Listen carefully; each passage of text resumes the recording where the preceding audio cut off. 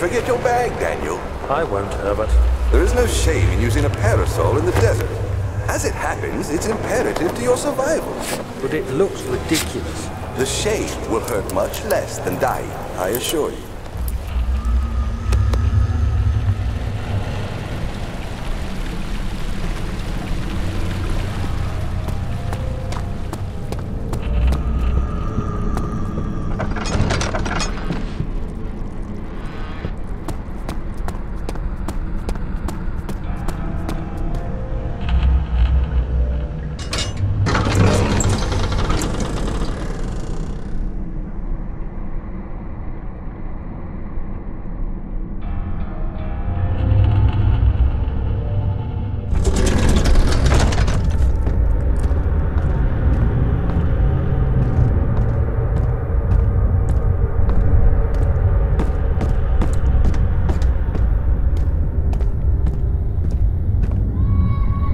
July 1839. Today I went to the university looking for answers.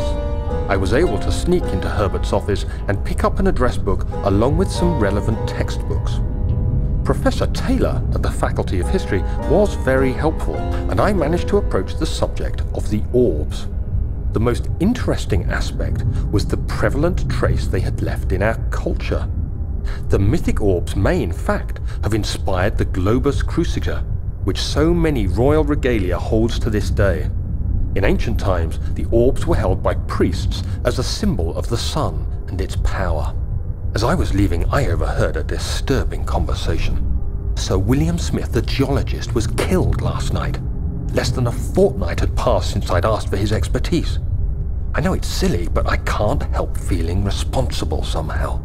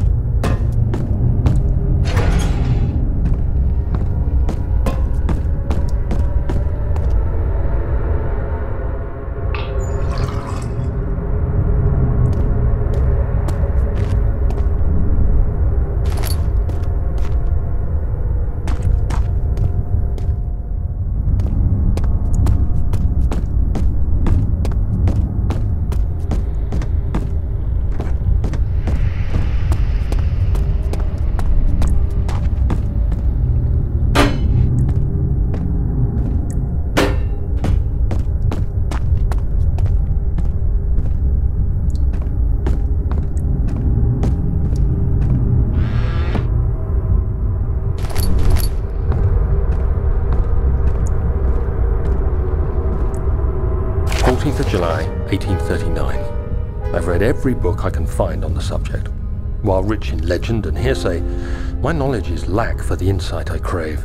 I've sent letters to many in Herbert's address book and received answers of varying importance. Today, I got one which differed greatly from the others. From a baron in Prussia. He said nothing about the quaint stories of priests in underground temples. He didn't even mention them. He simply wrote, "I know. I can protect you. Come to Brennenburg Castle. Signed, Alexander." What am I to make of this? Protect me from what? Is someone after me? I looked up Brennenburg and traced it to the Prussian woods near the Baltic Sea. While being the least informative letter I've received, it causes me greatest distress and interest. As I write, my thoughts are drawn to my nightmares in which a most disturbing sound calls to me. A sound defying description. A voice from the void. The last few weeks have been awful, with so many sleepless nights dreading a repeat of those horrid dreams. Tomorrow, I shall visit my physician, Dr. Tate, in hope that he can provide me with sedatives to help me sleep.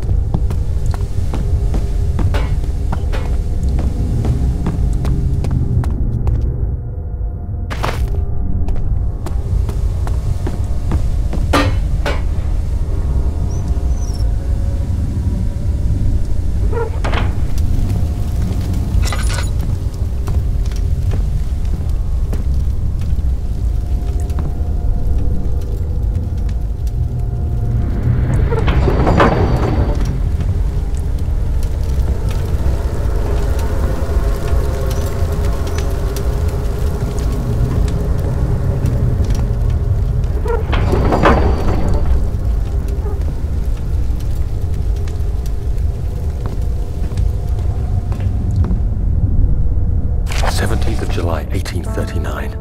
How has this escaped me? They're all dead. Limbs scattered, heads split down the middle, their skin flayed as if boiled. I feel like I'm falling into myself. What's happening? Sir William Smith, Professor Taylor, now Dr. Tate. Is it following me? How can it not be? It's the damn thing I brought from Africa. Something is after me. I have no choice but to trust the Baron. He better know what he claims. If he is wrong, I suspect he'll regret it as well.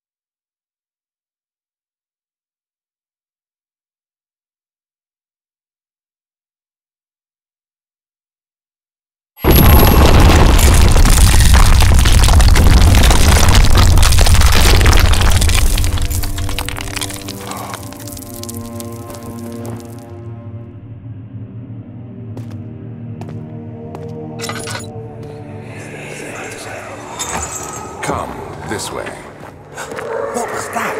Forgive me, I should have warned you. One of my responsibilities as a Baron is that of a prison warden. This is where criminals are locked up. Like a dungeon? Very much so. Come, don't linger.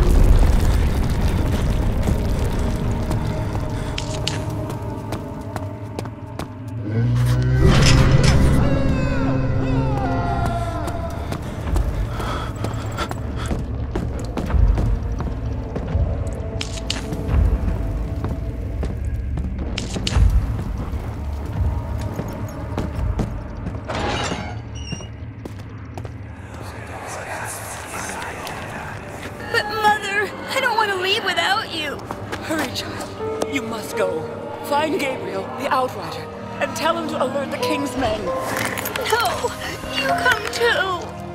Please, we don't have time to make the hole any wider. But... Someone is coming. Hurry! I'll cover the hole with a bed. Everything will be fine. I promise.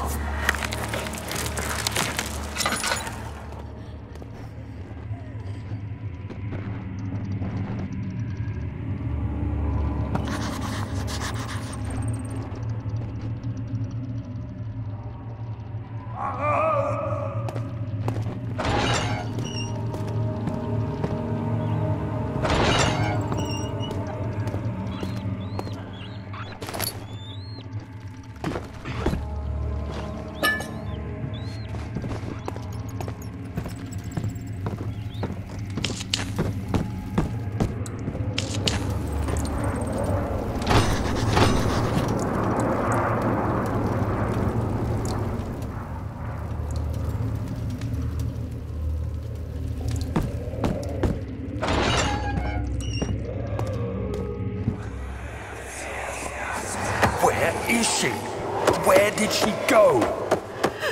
No, I won't tell. I'll never tell you. You're just making things worse. Look, this is no place for a young girl all by herself. She could be hurt or worse. There's no telling what horrors await down there.